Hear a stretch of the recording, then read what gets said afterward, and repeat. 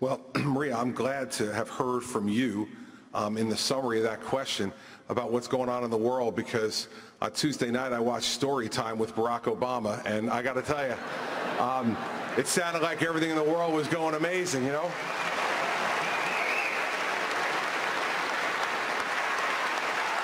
Dr. Carson, the president says he does not want to treat ISIS as a foreign army.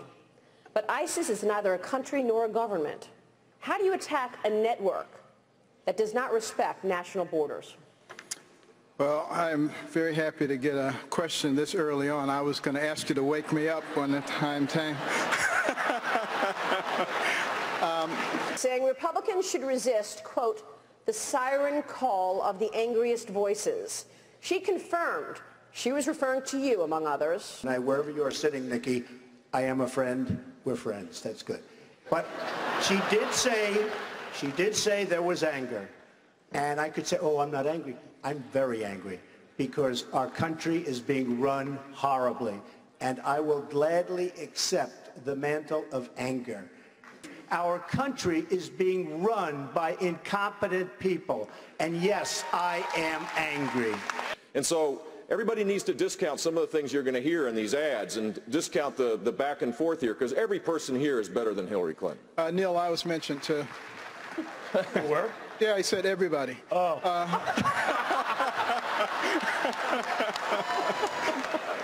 And I just want to take this opportunity to say, you know, in the 2012 election, you know, and when I say we, Republicans tore themselves apart. You know, we have to stop this because, you know, if we manage to damage ourselves and we lose the next election and a progressive gets in there and they get 2 or 3 Supreme Court picks, this nation is over as we know it. And we got to look at the big picture here. And switch gears. Senator Cruz, you suggested Mr. Trump, quote, embodies New York values. Could you explain what you mean by that? You know, I think most people know exactly what New York values are. I am from New York. Well, you're from New York, so yeah. You might not. But I promise you in the state of South Carolina, they do. Sure about that? Maria? So conservatives actually do come out of Manhattan, including William F. Buckley and others, just so you understand. And just so, if I could, because he insulted a lot of people, I've had more calls on that statement that Ted made. And everybody in the world watched, and everybody in the world loved New York and loved New Yorkers. And I have to tell you, that was a very insulting statement that Ted made. Mr. Trump, your comments about banning Muslims from entering the country created a firestorm. Is there anything you've heard that makes you want to rethink this position? No. No. But we have a serious problem, and we can't be the stupid country anymore. We're laughed at all over the world. Donald, I hope you reconsider this, because this policy is a policy that makes it impossible to build the coalition necessary to take out ISIS. Syria. So I hope you'll reconsider. I hope you'll reconsider. What kind of signal does that send to the rest of the world that the United States is a serious player in creating peace and security? You said that he made those comments and they represented him being unhinged, yet after he made them... Yeah, they are unhinged. Well, after he made them, his poll numbers went up 8 points in South Carolina. Now, wait. 11 points to be exact. Are you saying that all those people who agree with Mr. Trump are unhinged? No, not at all. Absolutely not. Last week, the New York Times editorial board quoted you as saying that you would impose up to a 45% tariff on Chinese goods. That's wrong. They were wrong. It's the New York Times. They're always wrong. Well, they were wrong. You never said because they provided what I said an at an editorial board remarks. I would use, they were asking me what to do about North Korea. And we do need China. Donald's right about North Korea. I mean, the fact is that they need to put the pressure on. And frankly, we need to intercept ships coming out of North Korea so they don't proliferate all this dangerous material. But what he's talking about, I think, has got merit. And I'm not putting that tariff or whatever he's saying here, but here's what I am saying. I'm liking him tonight. For too long, No, for too long, what happens is, and we need to bring our debt under control, make our economy stronger. That is the way to deal with China at the end of the day. Neil, the problem with what Marco is saying is that it takes too long. They're sucking us dry, and it takes too long. It would just, you absolutely have to get involved with China. They are taking so much of what we have in terms of jobs, in terms of money. We just can't do it any longer. He is right. If you put a tariff on the good, it's Americans who pay it. Absolutely. You looking at me? Yeah. Prices go higher for... Hey, can I tell you what? It'll never happen. And we're letting them get away with it, and we can't let them get away with it. And that's why we have to use Carl, and we have to use our great business people and not political hacks to negotiate with these countries. Or how about Boeing right here within a mile? Do you think that the Chinese, if they had a 45% tariff imposed on all their imports, wouldn't retaliate and start buying Airbus? Of course they would. This would be devastating for our economy. We need someone with a steady hand being President of the United States. Real quick, Senator. Yeah. Go ahead, Senator Cruz, and then we have to get to tax reform. And we don't need a weak person being President of the United States, okay? Because that's what we'd get if it were just... I'll tell you what, we don't need that. We don't need that. That's essentially what we have now, and we don't need that. And that's why we're in the trouble that we're now. And by the way, Jeff, you mentioned Boeing. Take a look. They order planes. They make Boeing build their plant in China. They don't want them made here. They want those planes made in China. They're a mile That's not the away way the game is supposed to be played. Thank you, Mr. Trump. You flew in with your 767, didn't you, right there, right next to the plant? No, the new planes. I'm not talking about now. I'm talking about in the future. They're building massive plants in China because China does not want Boeing building their planes here. They want it built in China because China happens to be smart the way they do it, not the way we do it. When you head back to the airport tonight, go check and see. Oh, yeah, I'll check for you. Check it out. Should individuals pay Maria, I'd like to interrupt. 35% instead of 10%? Maria, I'd like to interrupt this debate on the floor of the Senate to actually answer the question you asked, which was on entitlements. Do you remember that, everybody? This was a question on entitlements. Oh, I'll answer the reason, now you already had your chance, Mark, you blew it. Here's the thing. I'll be more than happy to entitlement. The fact is, the reason why. If you'll answer the Common Core question. Are you planning on putting your assets in a blind trust should you become president? With such vast wealth, how difficult will it be for you to disentangle yourself from your business and your money and prioritize America's interests first? I couldn't care less about my company. It's peanuts. I want to use that same up here, whatever it may be, to make America rich again and to make America great again. I have Ivanka and Eric and Don sitting there. Run the company, kids. Have a good time. I'm going to do it for America. Okay? So I would be willing to do it. Kasich, as someone who has to deal with controversial police shootings,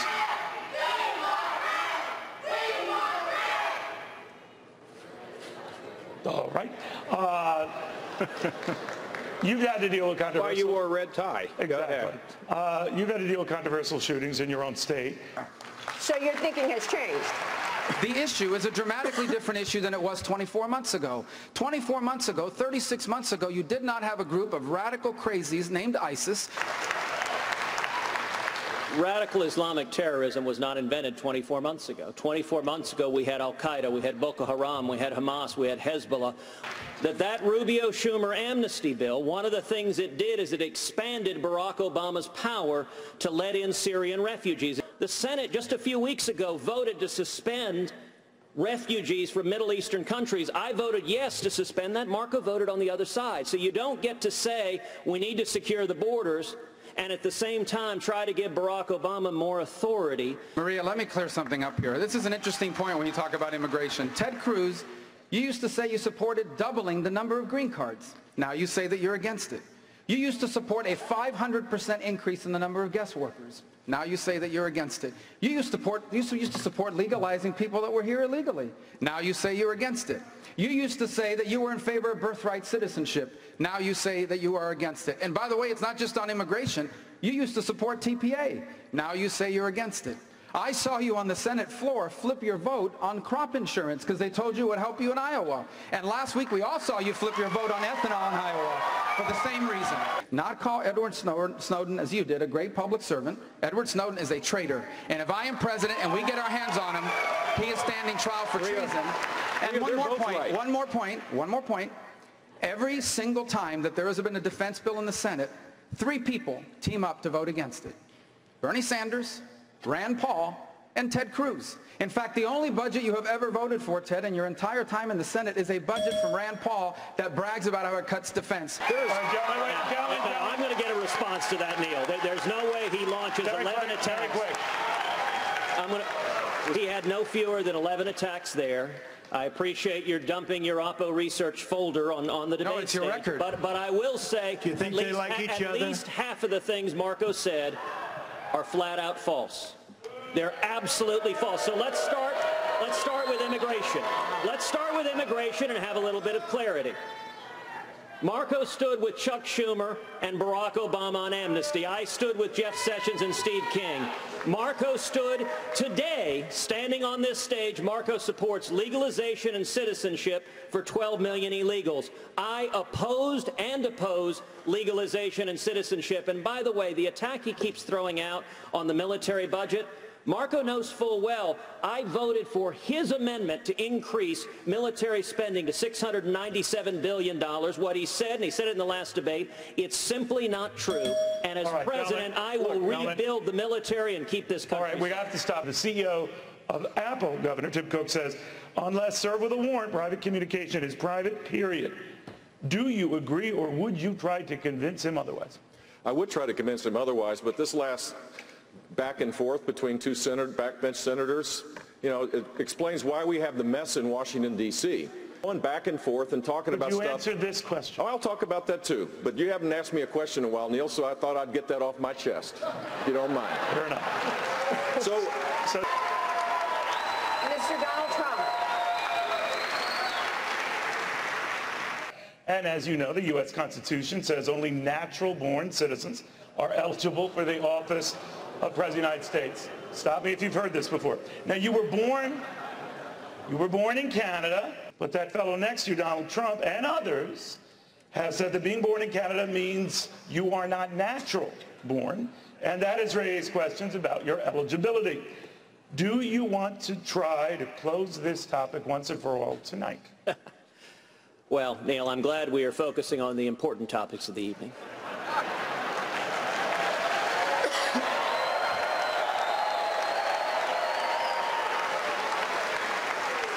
Back in September, my friend Donald said that he had had his lawyers look at this from every which way, and there was no issue there. There was nothing to this birther issue. Now, since September, the Constitution hasn't changed. But the poll numbers have. And I recognize that Donald is dismayed that his poll numbers are falling in Iowa.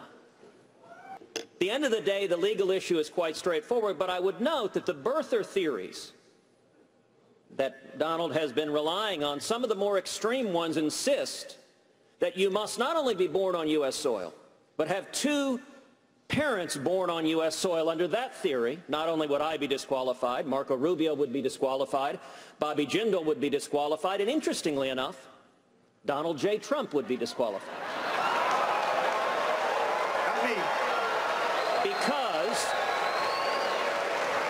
Because Donald's mother was born in Scotland.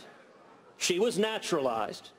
Now, Donald, but I was born here. On the issue of citizenship, Donald. Big difference. On the issue of citizenship, Donald, I'm not going to use your mother's birth against you. Okay, good. Because it wouldn't work. You're an American, as is everybody else on this stage, and I would suggest we focus on who's best prepared to be commander-in-chief, because that's the most important question facing the country. Did he address that? Did you raise this because of his rising poll numbers? Let me just tell you something, and you know because you just saw the numbers yourself. NBC Wall Street Journal just came out with a poll. Headline, Trump way up, Cruz going down. I mean, so you can't, they don't like the Wall Street Journal, they don't like NBC, but I like the poll. And frankly, it just came out. And in Iowa now, as you know, Ted, in the last 3 polls, I'm beating you. So, you shouldn't misrepresent how well you're doing with the polls. You don't have to say that. In fact, I was all for you until you started doing that, because that's a misrepresentation. Number one. Number two, this isn't me saying it. I don't care. I think I'm going to win fair and square. I don't have to win this way. We're running. He does great. I win. I choose him as my vice presidential candidate, and the Democrats sue because we can't take him along for the ride. I don't like that, okay? The fact is, and if for some reason he beats the rest of the field, if for some, see, they don't like that. They don't like that. No, they don't like that he beats the rest of the field because they want me. But if for some reason, Neil, he beats the rest of the field, I already know the Democrats are going to be bringing a suit. And if you become the nominee, who the hell knows if you can even serve in office? So you should go out, get a declaratory judgment, let the courts decide, and you shouldn't have mentioned the polls, because I would have been much different. Why now? Why are you raising this issue now? Because now he's doing a little bit better.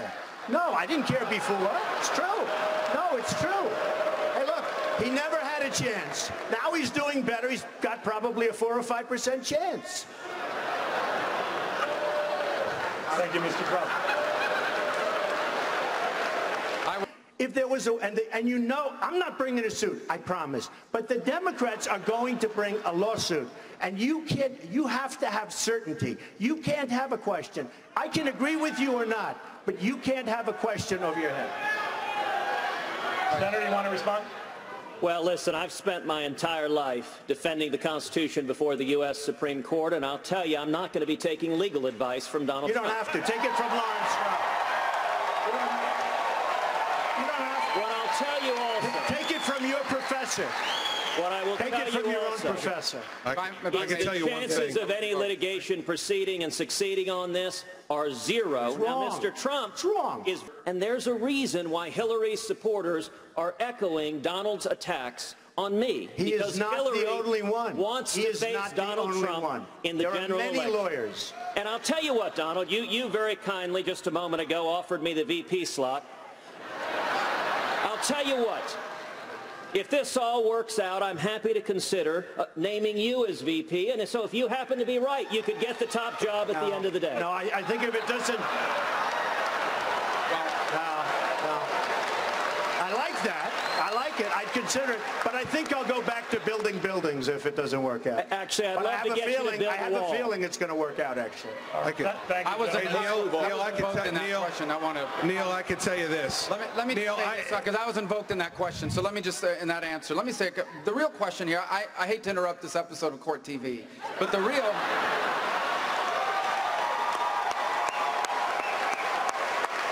And the only reason we got them back is because we owed them, with a stupid deal, $150 billion. If I'm president, there won't be stupid deals anymore. We will make America great again. We will win on everything we do. Thank you.